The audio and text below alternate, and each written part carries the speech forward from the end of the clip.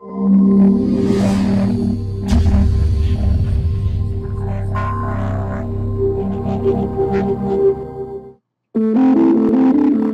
facing unprecedented climate change. Carbon engineering is at the leading edge of developing technology to reduce that threat. We must do something about the rising levels of carbon dioxide in our atmosphere. We can and must transition to sustainable sources of low-carbon energy. We're doing that, but it will take time. We need more tools in the carbon climate toolbox. Here at Carbon Engineering, we are developing technologies to take carbon dioxide directly out of the atmosphere. With the appropriate design at the right scale, we can start today. David Keith is talking about carbon engineering's technology to absorb carbon dioxide directly from the air around us. This is very different from traditional carbon capture and storage. Air capture absorbs carbon dioxide that's already been emitted. This seems to be one of the only feasible ways of trapping emissions from small mobile sources like cars, trucks, and planes. Emissions that represent 60% of the total today, emissions that are likely to increase in the future. Of course, trees do the same thing, but studies show us that planting enough trees in the numbers needed would require diverting vast amounts of agriculturally productive land. In fact, to absorb as much CO2 as an air capture facility, trees would require roughly 1,000 times more land. By contrast, air capture can be installed on land that isn't worth cultivating. It does sound difficult. Carbon dioxide only represents 1 out of every 2,500 molecules in the air. That's 300 times less concentrated than CO2 coming out of a smokestack. And smokestack technology is still not fully operational. But capturing carbon dioxide directly is feasible. That's already happening at Carbon Engineering's prototype contactor at the University of Calgary. So this is our prototype air contactor.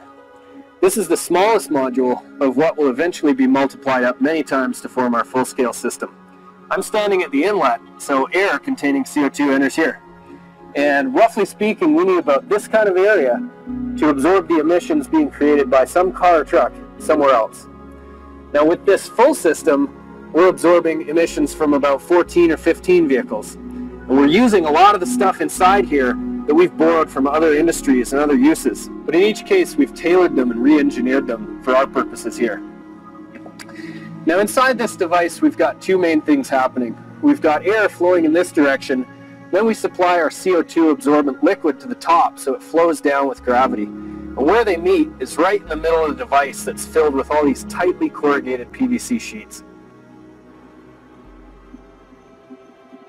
Every single surface inside the stack is wetted with the carbon dioxide absorbing solution. Air containing CO2 flows over these surfaces, and when CO2 molecules encounter the liquid, they're converted to carbonate. The geometry of the packing material ensures that as much of the liquid as possible is exposed to the passing air. It also disturbs the flow, creating turbulence, so most of the air streaming through actually makes contact with the solution. The net result? Carbon dioxide is trapped in solution for further processing. This material's great, but one of my jobs is to make it even better, and we're making good progress on that. Now we'd open this up for a look inside, but we're capturing CO2 with it right now.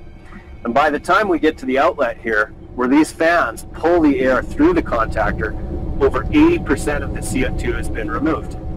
We're trapping over 100 kilos of CO2 here every day, and that CO2 gets absorbed into our solution and forms a type of carbonate salt. With our full-scale system, we're not just going to leave it at that. The next step is to get back the carbon dioxide from its carbonate salt. Carbon engineering is doing that using paper industry technology already proven at large scale, but they're testing a membrane-based system that should consume much less energy. Either way, the capture solution goes back to the contactor, a stream of pure compressed carbon dioxide is generated, and any CO2 produced during the separation process is part of that stream. There's almost no new carbon dioxide released. This prototype represents a tiny segment of the full design. The internals of this 100 kilogram a day unit will do the same at large scale and can be replicated 10, 100, 1,000, even 20,000 times. At that scale, emissions from 300,000 cars could be captured every year. without significantly changing the technology of the carbon engineering prototype. The prototype is building confidence that air capture can be done efficiently and cheaply. There are significant advantages to building scaled-up air capture installations. Carbon dioxide is everywhere. This means that air capture technology can be used anywhere on the planet. This gives the system incredible flexibility. Air capture can be deployed in areas where there is an abundance of renewable energy. Additionally, it means that air capture can be size matched to the local economic and industrial needs for carbon dioxide. Today, carbon dioxide itself is a valuable commodity, but here's a very attractive future scenario. Combine captured atmospheric carbon dioxide with hydrogen generated from water using renewable energy. Hydrogen itself can be used as fuel, but that requires a whole new transportation infrastructure. But combining it with CO2 from air capture could produce hydrocarbons like gasoline and jet fuel. We're already set up for them, and when these fuels burn, they would simply release their carbon dioxide back to the atmosphere from where it came. This would be sustainable, and the long-run cost for providing the CO2 for these fuels would be little more than $1 a gallon. Environmentalists see promise in air capture too. It's an exciting new technology. It also is an exciting story for Calgary. As a Calgarian, as a Canadian, I'm very encouraged to see an entrepreneurial approach to reducing carbon emissions. It says that Calgary can be an incubator for not just new technologies for recovering oil sands, but also be part of the solution, part of building a lower carbon energy future. There's a growing buzz about air capture. The Economist, NPR, and Fortune magazine have featured the work. Bill Gates is one investor in carbon engineering. Capturing carbon dioxide from the air is an important challenge. That's carbon engineering's motivation and its business.